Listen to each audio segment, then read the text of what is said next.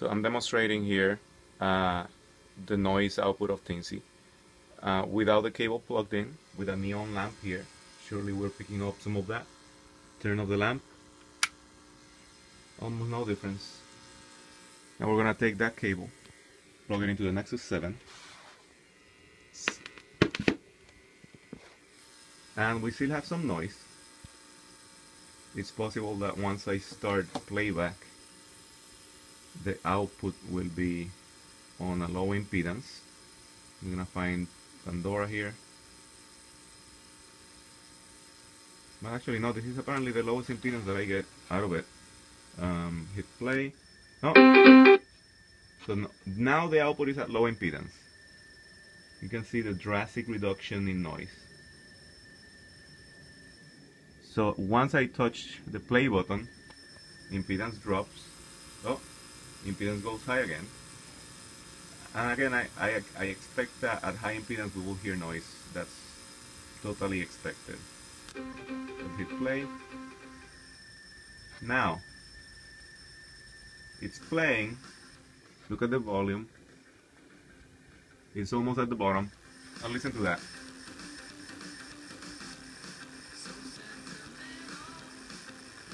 Sounds to me like distortion on the music instead of music buried in noise.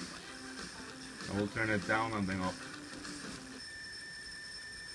Okay, we hear that noise, whatever that is. Now you can hear that noise being, I guess, modulated down by the music. Let's go up some more. Now there's less noise. Gonna go up again.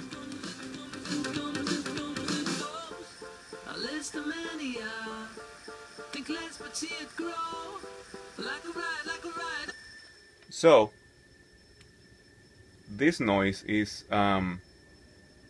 clearly much higher than it should be because I turned the volume to 100 and the gain of this amplifier here is quite high. So on normal operation that noise is not gonna be obvious or audible, but it's still there. Now my question is, why should that noise have that quality? And examples that I can come up with is taking a file and quantizing it really roughly at the bottom end, and that would produce sound that would be pretty much exactly like what you hear there. And why does it have that particular high pitch whine? One thing that we can try here, we can try the power source, replacing it by something that doesn't have hash. Obviously a laptop is going to have some hash in it. Now this power source probably has more hum than hash, and my output has gone back to high impedance, so I'm gonna start playback again.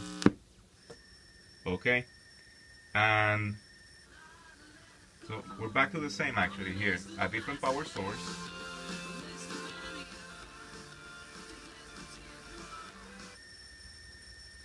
Volume 0.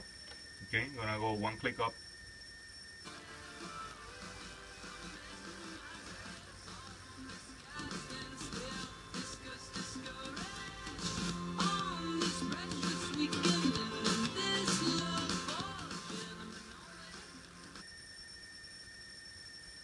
So my question is, where is that quantization noise? If it is quantization noise, where is it happening? Is it because there's poor resolution on the filters? Is it because there's poor resolution at the input? So if we replace the application that I'm using right now, I'm using the dynamic filter sketch with the pass-through, you still hear exactly the same results. That to me tells me that the filter didn't cause that noise. Something else is causing that noise, and I don't know what that is. Another thing we can do is we can turn up the input level. For that I have to modify the library. If I turn up the input level, then that noise is reduced, although the reason seems to be that I'm taking the self noise of the Nexus 7 and bringing it into the picture and when I say into the picture, I'm going to say for exciting the LSBs of the analog to digital converter, although again that part is conjecture. I don't know if the ADC resolution is poor, or if there's some internal stage of the codec that's doing something. Also, the quality of that hash and the frequency of that hash wasn't a product of the computer that I was using to power it, because I'm using that power source now, and that power source produces the same result. So that hash is probably some byproduct of the way that the chip is clocked, or some byproduct of the way that the chip is powered. And you know, it's probably not you know, like the cleanest ground plane and all that stuff here, and I can expect some of that. It's mostly the quality of that noise that seems to me a bit unusual.